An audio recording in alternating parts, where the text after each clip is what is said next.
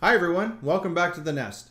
This week we'll have an update on our Stinger tailwheel springs and where you can find them. We'll show you another video from Algy Yates where he builds a workbench in his shop. And we'll share with you some information from Lawrence Eber, who flew his Dakota Hawk recently and has a couple pictures to show you. I'll be back after the intro and a couple notes from our sponsors.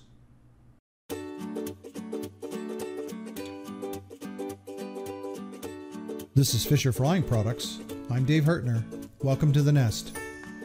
Our video newsletters provide weekly insight into building and flying our 15 wooden aircraft designs. Polini Motori of Italy is a gracious sponsor of our channel. Polini's the manufacturer of the Thor 303 DS. Cozy Carb Ice Prevention Systems is a proud sponsor of this channel as well. Please take the time to watch our videos to the end, as this assists us in the metrics that YouTube uses to rate our channel. Hit the like button if you feel that the content is worthy. We invite you to subscribe to our channel by clicking on the subscribe button and hitting the bell so that you are notified whenever we post our newsletters. First thing I'd like to talk about today is that we've added an airframe accessories section to our web store on the website, and in there we have a number of tailwheel selections, tailwheel spring selections. And as you can see, we're offering two different versions here. We've got a single spring tailwheel that is just the spring. Sorry, I shouldn't call it a tailwheel. It's a single spring that replaces the leaf spring on your aircraft. You can buy that separately. That's this one here, and it basically comes without the tailwheel. And if you can buy it as a combination with our lightweight tailwheel chassis, and that gives you a complete package that you can just bolt right onto your airplane. We also offer it as the heavy-duty one, which is the two-shock unit, where we could just buy the tail spring unit, and if you've already got a Matco tailwheel, it'll attach right to it. But we also offer it as a combination with the 6-inch tailwheel. So they're on the website now. They're available. You can go in there, order it, and we can ship it out. We've got product in stock. So next, we're going to talk. I'm going to send you over to Algy Yates, and I'll let you have a peek at what he's doing in building a table for his workshop.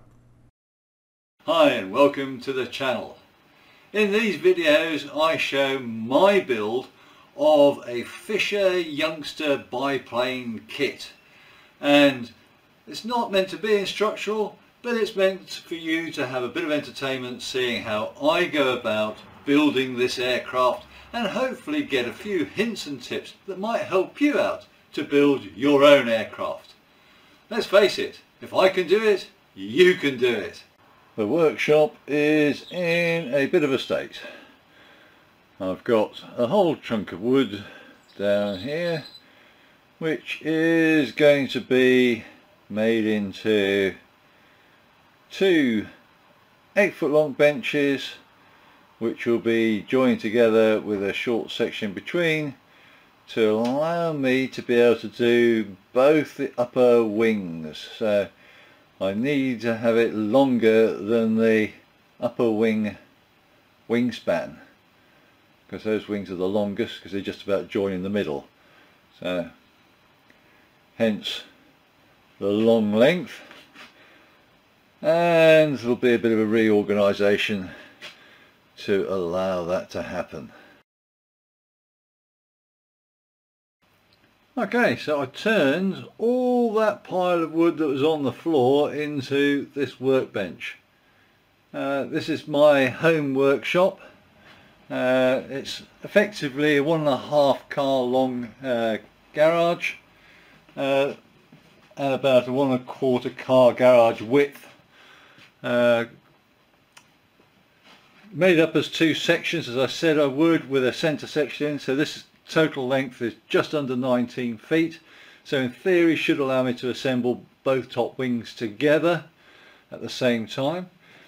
Down here underneath there's a series of shelves, one section here which will allow me to put one wing in, one here which will allow me to put the lower wings in, and the storage section underneath, which allows me to put all the materials in.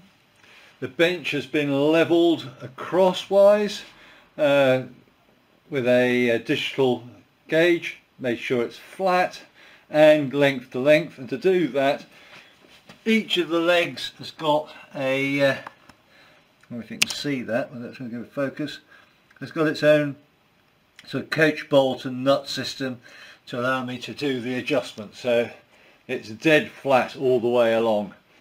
Top section is 3/4 MDF, and each of the shelves is just 1/4 inch MDF. We've got a series of beams going across, 2 by 2 beams going across here and at each end to stop it from sagging, and those have been shimmed accordingly to allow for to make it flat where it needs to have that correction. And I can periodically check to see whether this has sunk or sagged during the build as necessary, and adjust it should I need to by just taking the screws out here, putting in extra shimming, or at the sides depending on what's happening with the with any flex. This is a dehumidified workshop, so it shouldn't be a problem. As for the rest of the reorganisation, well, the far side of the workshop there has pretty much remained unchanged as the top end. It's pretty much as it is. Most of the changes happened down this side. Moved my lathe up, modified the table which I use for doing the tailplane structure, and made that a top to go on top of my table saw, so it allows me to move the table saw in and out if I need to. This will be used for laminating some bits and pieces up as I need to, and when I need to, and the main bench here will be used for the actual sort of fabrication of large components. I have got storage space above, which is great for storing other components or smaller parts and things like that, and I've added strip lights in the centre here above the bench, so I've got good light without shadow for when I'm doing the work in the evenings. Oh, that really is the basic workshop layout. At the moment I've got the jigs underneath here, which will be used for wing ribs. Once they're done, I'll move those back to the storage where they've been before.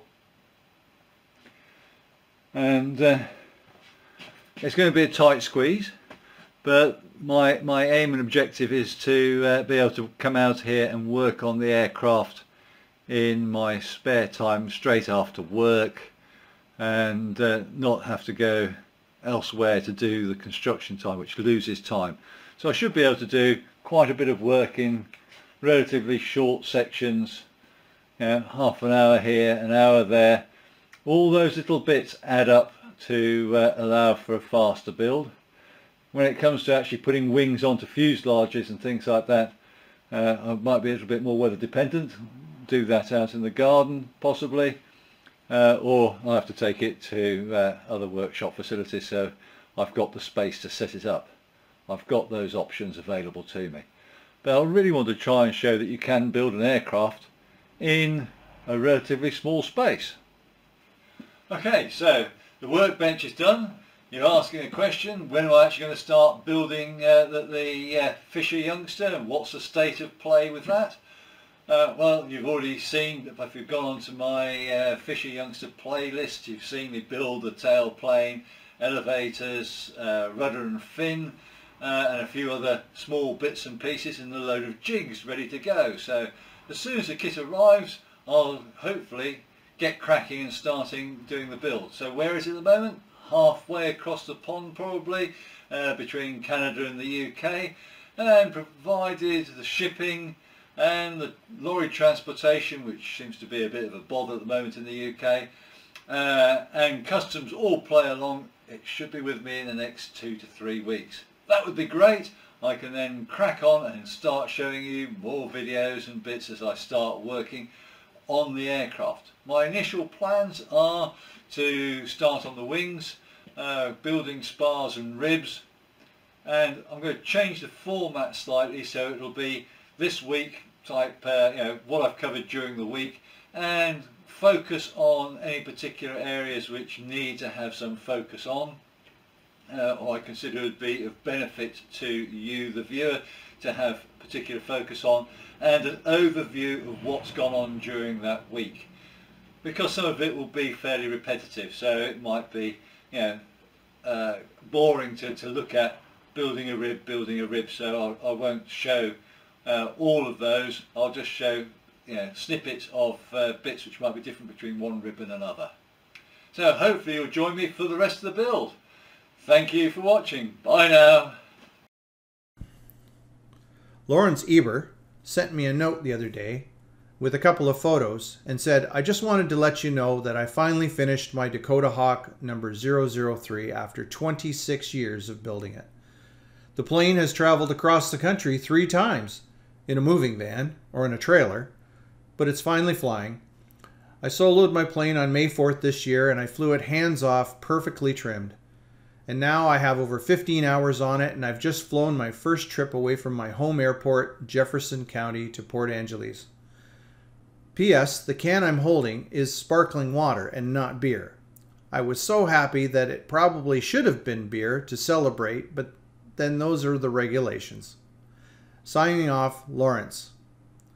I'm so happy to be able to receive these photos from people that have flown their airplanes, and it's always a great feedback for us and motivation for us in the shop to see that our kits are being completed and flown and enjoyed. So anyway, we'll sign off with that. Have a great day, and we'll see you soon with another video.